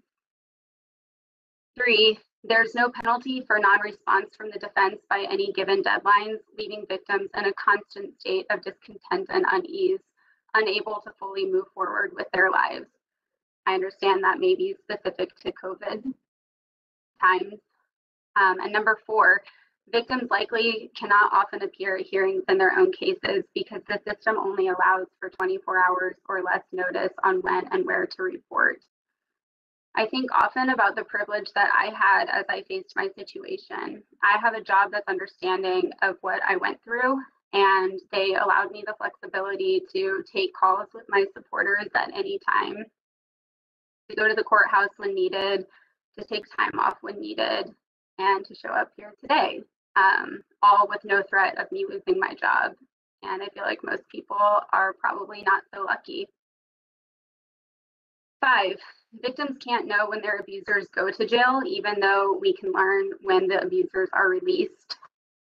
And 6, victims can't know where their abusers live or work unless the probation officers will tell them, making it difficult to avoid places that the abusers are most likely to be. I appreciate that Multnomah County is focused on rehabilitation for criminals, as I believe all humans, including my attacker, are capable of change. However, I also believe that a balance can be struck. We can both hold a criminal accountable for all of their crimes and rehabilitate them. We can treat both the criminal and the victim as humans who need support from their community. In our system, the victim is simply left behind. 3 minutes is not nearly enough time to share all that I want to share with you. I encourage you, commissioners, to read my victim impact statement, which I've provided, and I welcome any follow-up conversation with any of you. Thank you so much. Thank you, Lindsay. Appreciate your time this morning. Thank you so much. It's a powerful reminder that we do have to continue to challenge ourselves and look at victims' rights and meaningful access to those rights. Continue to work forward. I know that we had wanted to share today's proclamation with the board in a video form, which would have featured myself, Rhea, Chief Deputy District Attorney John Castellino, and District Attorney Mike Schmidt. But we understand that feature would actually interfere with the live stream. So today we are joined by Mike Schmidt, who will be reading our proclamation. I do want to thank both Rhea and Deputy DA, my apologies, DA Mike Schmidt, who came up with the idea to make this accessible in video. Thank you so much. I will pass it to you, Mike. Good morning. Good morning. Good morning, Chair Kafoury, members of the board. My name is Mike Schmidt. I'm the District Attorney of Multnomah County, and I'm so happy to be here with you today. In the interest of time, I'm going to jump right into the proclamation. Proclaiming the week of April 18th through April 24th, 2021 as National Crime Victims' Rights Week in Multnomah County, Oregon, the Multnomah County Board of Commissioners finds. Each year, thousands of residents in Multnomah County experience victimization that can result in trauma, pain, humiliation, destabilization, personal and financial losses. Crime impacts each person uniquely. It can change the way a person sees themselves as well as how they see the world around them. It can shatter a person's sense of safety, and negative consequences can ripple out into every area of their life. These impacts are felt not only by the person directly harmed by those closest to them, through families, friendships, and entire communities. This week elevates the importance of crime victims' rights and their critical role in providing crime victims and survivors ways to meaningfully participate in the criminal justice process. Crimes can leave a lasting impact on any person, regardless of age, national origin, race, creed, religion, gender, sexual orientation, immigration, or economic status. Serving victims, honoring their rights, and being responsive to their diverse needs restores hope to survivors and supports healthy and thriving communities. The Multnomah County District Attorney's Office and the Multnomah County Department of Community Justice renew our commitment to preventing violence before it begins. On this week, we recognize and honor the dedicated efforts that Multnomah County takes every day to promote the physical, emotional, and developmental health of children, teens, adults, families, and our entire community. The Multnomah County Board of Commissioners proclaims the week of April 18th through April 24th, 2021 to be National Crime Victims' Rights Week in Multnomah County, Oregon, and reaffirms this county's commitment to a victim service and criminal justice response that treats all crime victims and survivors with humanity, respect, and compassion, is responsive to all their unique needs, and honors all of their rights. Adopted this 22nd day of April 2021. Thank you. Thank you. Thank you. Tasia, did we receive any public testimony in this item? No, Madam Chair, we did not. I'm going to call on commissioners by district to see who has questions or comments. And we will start with Commissioner Vega Peterson. Thank you, Chair. I'm ready. I just want to thank, first of all, DA Schmidt and Rhea and for bringing this forward, and Emily for bringing this forward, and for all the work you do every day in the District Attorney's Office as you're seeking justice and prosecuting cases of centering victims and the impacts on them and their families. You know, as they're part of the process as well. And I especially wanted to thank Rochelle and Tommy and Lindsay. Thank you so much for sharing your stories with us today, for making yourself vulnerable by letting us see a glimpse of what your experience has been. It's really important for us to hear those stories. And I think it honors what this week means and the work that's happening to create a justice system that is more trauma informed, that is putting into practice restorative justice practices, and that's really making sure that we're doing what we need to communicate and empower victims in the process as well. So I just appreciate all of that, and you know, in each of your stories, I think was provided a glimpse into what's happening today and what people are experiencing, whether it was the race-based assault that Tommy experienced, or some of the ongoing abuse that people experienced. All of these, you know, all of these things and so much more comes into our justice system, and to have a focus on what's needed to protect the rights of victims and to respond and for the emotional and social needs of victims as well.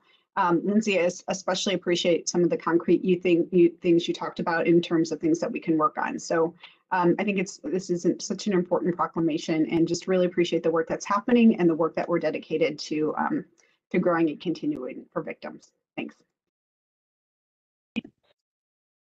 Thank you. Commissioner Stegman. Thank you, Chair. Thank you, DA Schmidt and Rhea and Emily, for bringing forth this proclamation.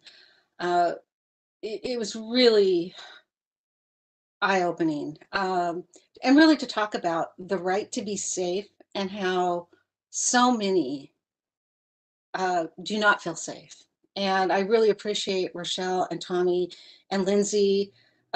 I mean, all of those things that you outlined about how victims have so few rights clearly outlines the work that lies ahead of us. And I think what all of you, what was so remarkable about each one of you, even though you were a victim of a crime, you all talked about restorative justice. It wasn't just about punishing somebody, but it was about holding somebody accountable.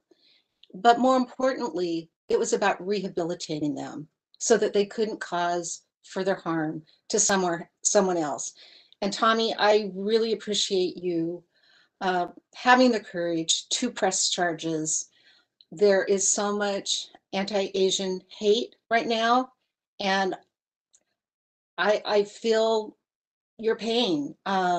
It's a scarier world today for me and for many of my AAPI brothers and sisters. And we know that African Americans and Blacks have experienced this for hundreds of years. But I've just found this presentation and proclamation so important to hear from a victim's perspective. We don't often hear this, and we need to know what is lacking in our system if we're ever really going to truly address it. So thank you all for sharing your personal experiences. I just want you to know that it was extremely meaningful to me. Thank you. Commissioner Myron. So I want to thank you, Rhea and Emily, for all the work that you do and for this presentation here today, and also DA Schmidt for the work you're doing to really transform our system of criminal justice, and for reading the proclamation. And then a very special thank you and my deep gratitude to Rochelle and Tommy and Lindsay for sharing your personal experiences, for really making it real, and for the courage it takes to come and speak here today.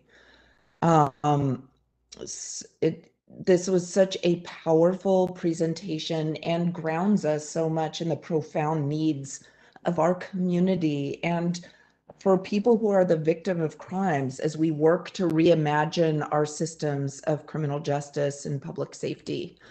To me, a lot of what I heard harkens back to the What Works in Public Safety conference that I think we all attended in the early days of last year when we could gather in person and have those kinds of experiences. And the focus there was visioning around how important it was to support victims in terms of an overarching public safety, community justice, criminal justice strategy. I just vividly recall some of the presentations there and emphasis on how so often there's this kind of tension in our current systems between, victim and offender, and that leads to separate responses. And there was a consideration of how our justice systems could collaborate on a really holistic and healing approach to increasing public safety.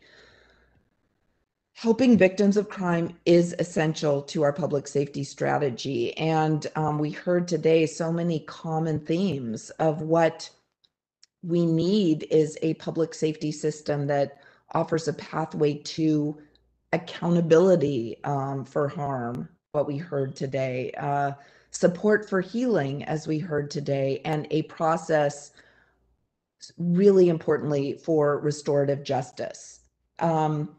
There is a lot of important work being done, and I appreciate that tie-in from all of the presenters here today, and those themes that are so important. I also want to emphasize the tie-in of this work to our work in dismantling systemic racism, and point to a really brilliant publication called When We Tell Our Stories.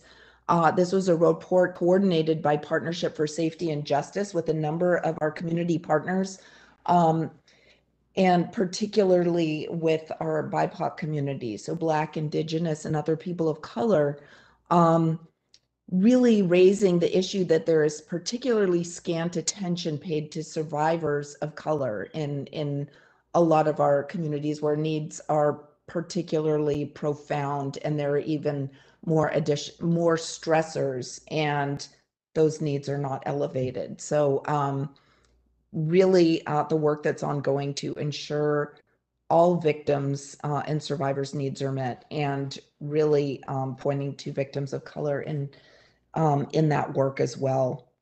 I think it's appropriate today with the launching of the chair's proposed budget and elevating the need for transforming our systems of public safety and criminal justice and prevention and addressing violence in our communities, that we have the proclamation on this very day.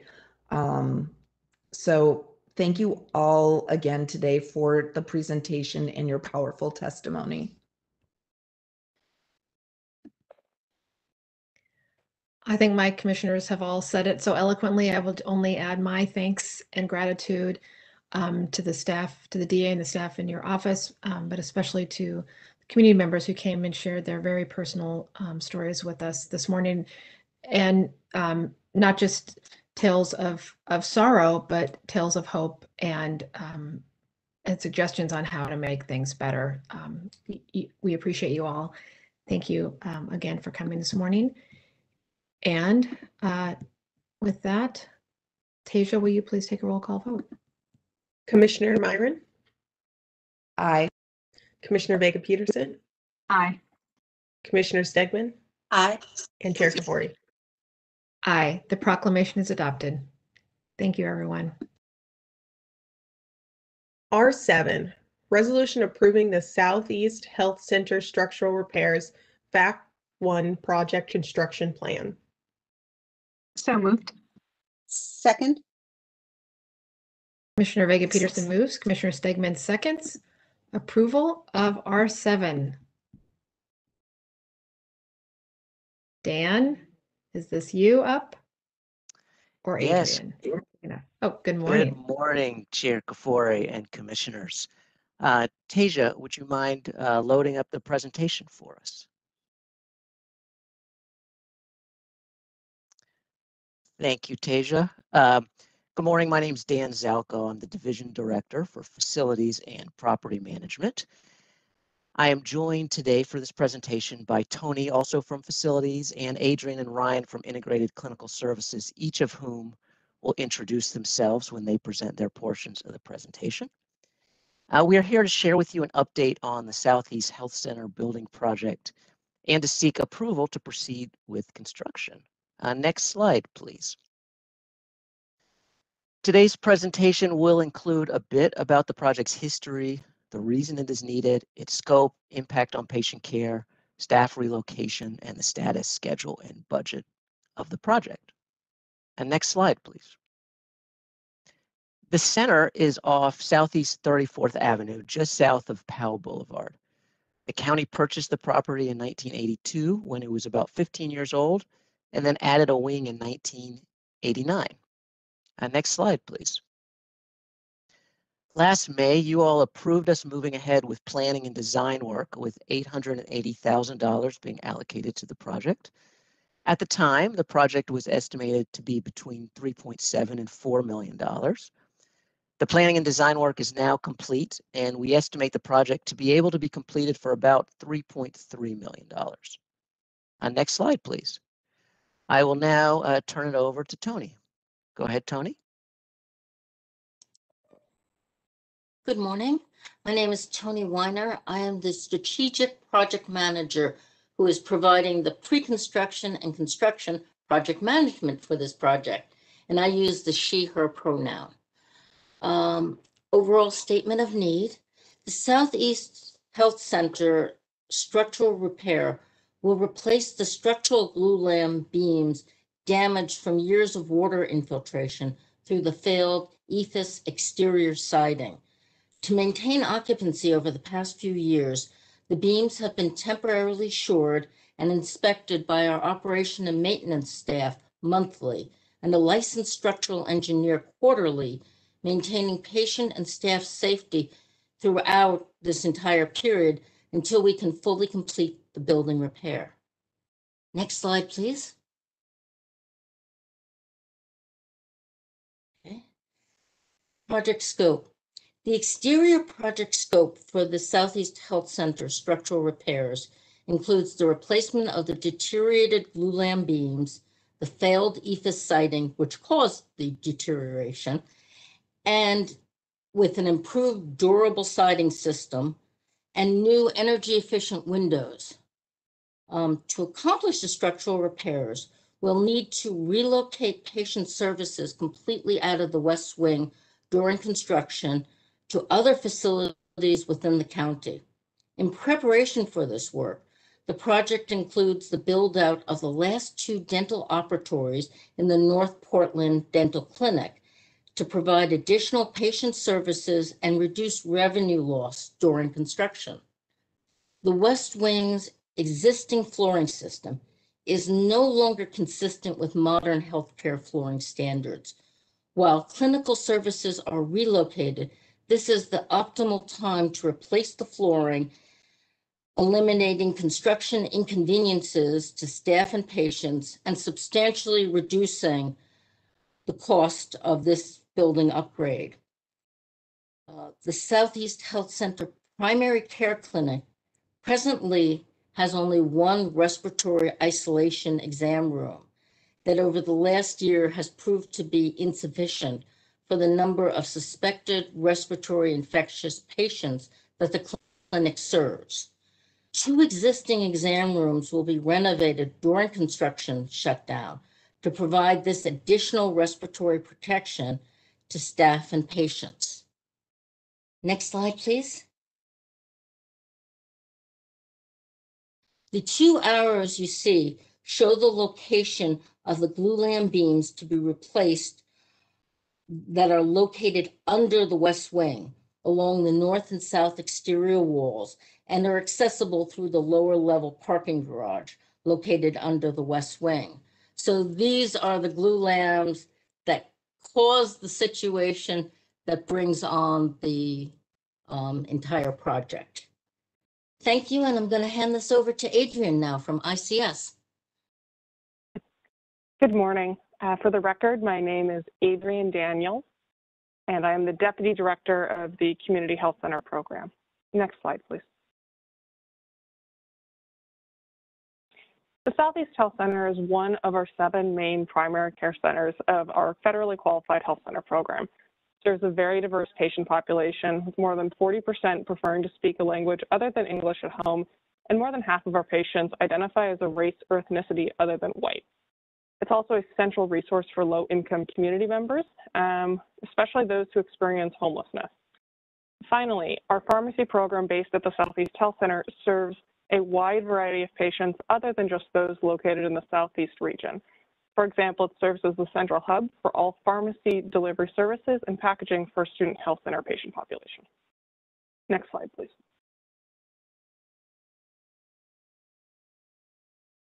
During this project, we will see major impacts across our 3 main service lines.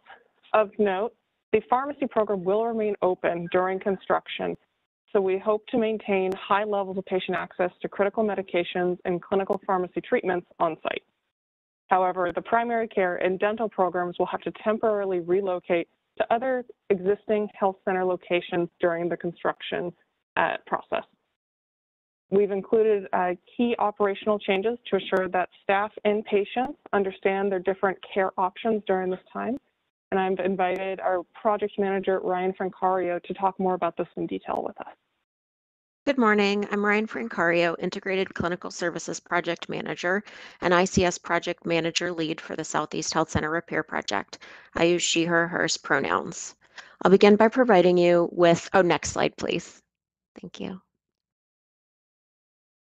I'll begin by providing you with an overview of our internal planning process and strategy to ensure that our relocation plans for patients, providers, and staff are patient-led, staff-informed, and trauma-informed. The key aim for our patient and staff relocation plans is to provide equitable and continuous support through all phases of relocation and staff transition and service transition. Our clinical and operations staff designed and implemented a multiple language representative patient survey to assess community and patient needs, preferences, and impact to develop a service transition plan that was reflexive to meet them and reduce barriers to our health and dental care services. Using this feedback, ICS is implementing a multi-format patient communication plan, which will use mailed letters, emails, lobby materials, pharmacy bag inserts, texts, MyChart messages, our patient access center, and social media posts in the top 5 patient group languages. This plan is designed to provide information accessibility and a smooth transition for patients among clinic sites with an emphasis on supporting our BIPOC patient communities. We continue to work collaboratively with the Community Health Center Board, which is updated on any changes to SEHC service levels and provides valuable insight into patient and community perspective. Finally, ICS operations, leadership, and pharmacy, dental, primary care, and infection prevention work groups have convened to lead the SEHC repair project work plan and inform the integration of this project work into all aspects of the SEHC care delivery. Next slide, please. SEHC primary care patients and staff will be proportionally relocated to Mid-County, East County, and Rockwood clinics based on patient preference, need, site capacity, and patient residence distribution. Southeast Health Center Dental Clinic services will relocate to the new North Portland Dental Clinic site, as well as East County and Mid-County sites, offer telehealth visits and flexible patient scheduling for preferred clinic sites. Southeast Health Center pharmacy services will remain open, maintaining current operating schedule and capacity levels. Due to temporary closure of primary care, patient utilization of the services is expected to temporarily drop. Both primary care and dental services will continue to provide expanded virtual health, telehealth, and virtual pre-visit screening services to clients to bridge care during this transition time. Now I'll hand off to Adrienne Daniels. Thank you. I'm going to briefly talk further about the timeline of this project and the incorporation of key decision points. Next slide, please. Looking at the 6-month time frame, we are really rapidly approaching the start of the construction period. So as we move into late spring and early summer, we will effectively wrap all early engagement and communication with our patients. As Ryan described, intensive communication and outreach to those specific groups who will see changes in their primary care and dental care options. This is also the time period where we'll begin to transfer staff. Over the summer, we will see the largest amount of construction occur, and then we will also ramp back up communication in the early fall regarding returns to Southeast so patients can remain appraised of those timelines. The goal of this is to return fully in full capacity by January of 2022. Next slide, please. Ryan mentioned several of these key aspects in her presentation, and I would like to highlight their alignment with values of our care for all different service areas. For high quality, safe, and meaningful care, this project has paid specific attention to infection prevention, including the OSHA COVID-19 protocols during the repair process, as well as identifying points which we can improve our existing care related to infection prevention, such as the addition of respiratory precaution rooms. The plan has also been informed by our community, paying specific attention to how patients prefer to be informed and kept updated on communications and changes in where they would seek services. We've worked with our care teams and staff on an inclusive relocation plan where staff are included in their preferred relocation periods during this process. And finally, remaining fiscally sound and accountable to this repair objective, which included an options appraisal and analysis of what alternative spaces and repair options would provide the best balance of efficiency, patient service levels, and cost to the county. Next slide, please.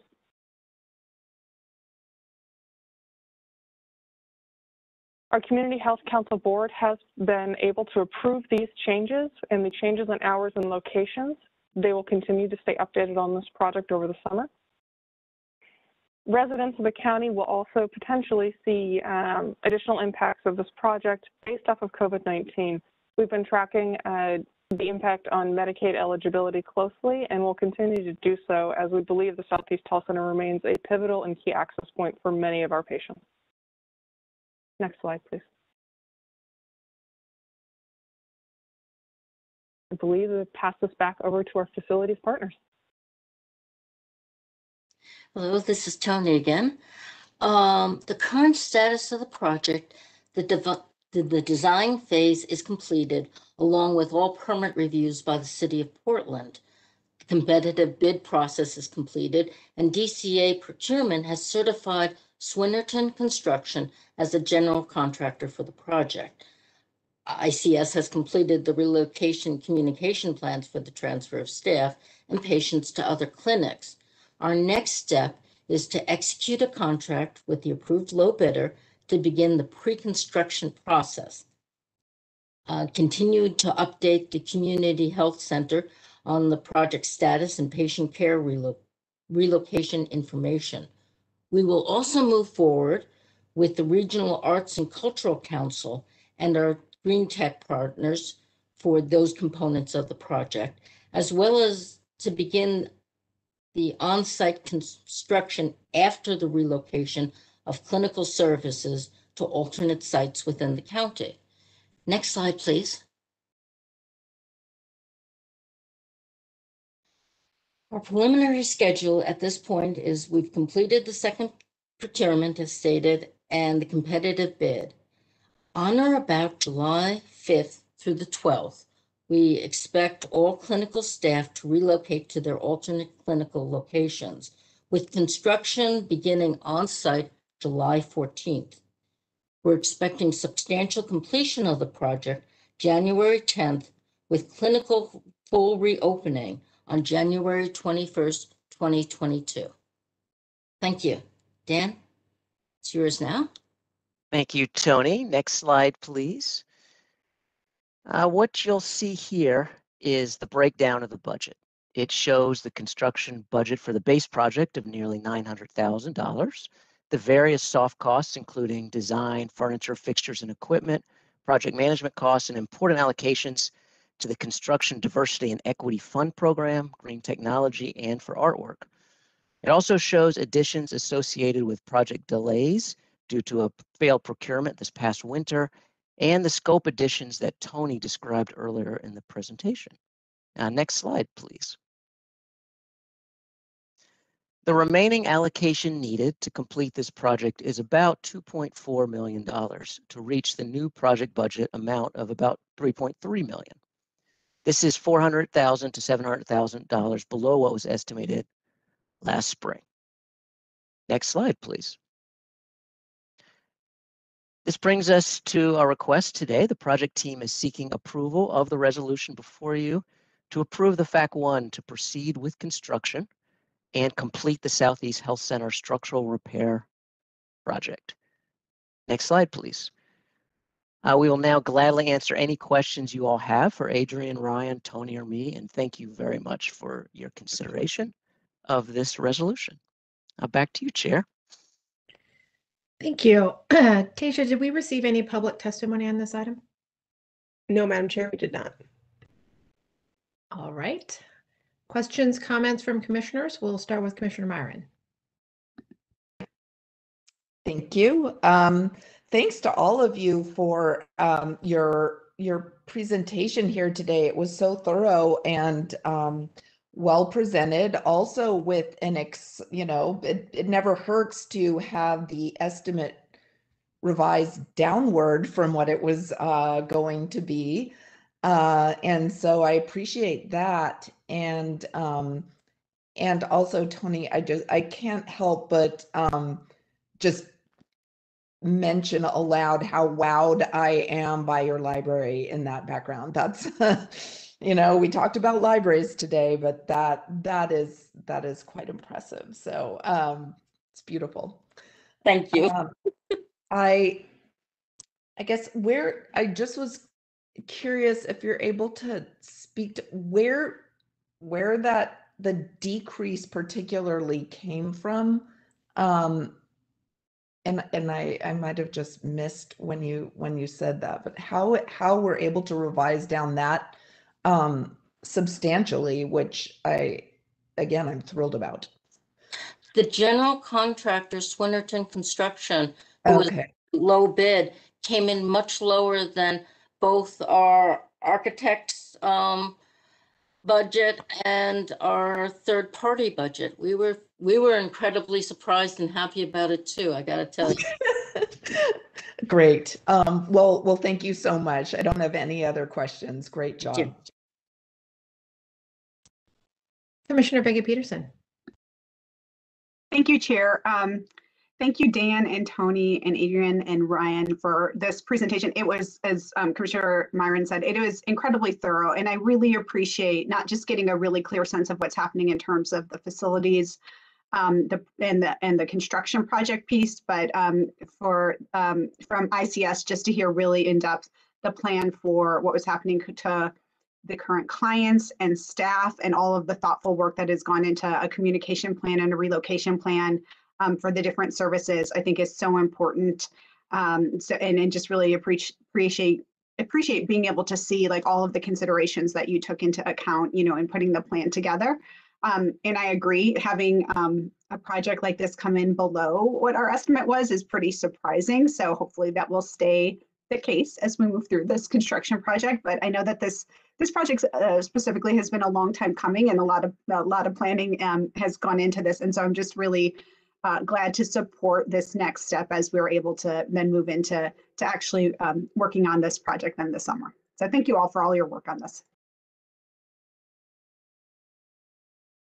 Thank you, everyone. I know I speak for everyone. I say, let's go. We're ready. Have this project start and be done with. All right, Tasia, will you please take a roll call vote? Commissioner Myron? Aye. Commissioner Vega Peterson? Aye. Commissioner Stegman? Aye. And Chair Kafoury? I just realized, did I skip you, Commissioner Stegman? You did, but my fellow commissioners said everything already. But thank you, Chair. Are you sure? I'm happy to give you a few minutes in the spotlight. Okay, respiratory isolation room. Not only are you all preserving the future of the building, but seeing that, I'll call that out and appreciate that. Thank you. My apologies. I was just so ready to get going. I've got my tool belt right here. I'm going to go down there and start hammering. All right, I vote aye. And with that, the resolution is adopted. Thanks, everybody. All right, now we have time for board comments on non-agenda items. Commissioner Stegman, why don't you go first? I don't have anything. Thank you, Chair. Commissioner Vega Peterson. I do have one thing that I wanted to share, which is that on Monday evening at 5 p.m., I'm going to be, I have a panel coming together to talk about it's an East Portland gun violence community conversation. We're going to be joined by DA Schmidt and our own Ebony Clark and other folks from both Multnomah County, PPB, as well as community organizations like Latino Network and POIC.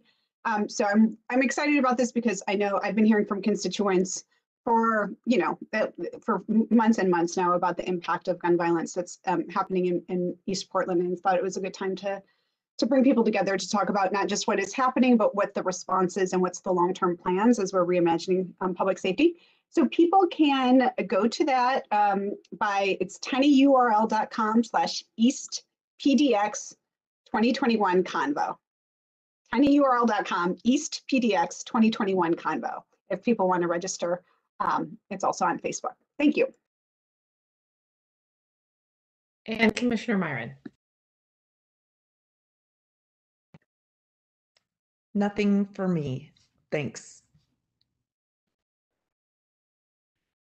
Thank you all for attending our board meeting this morning.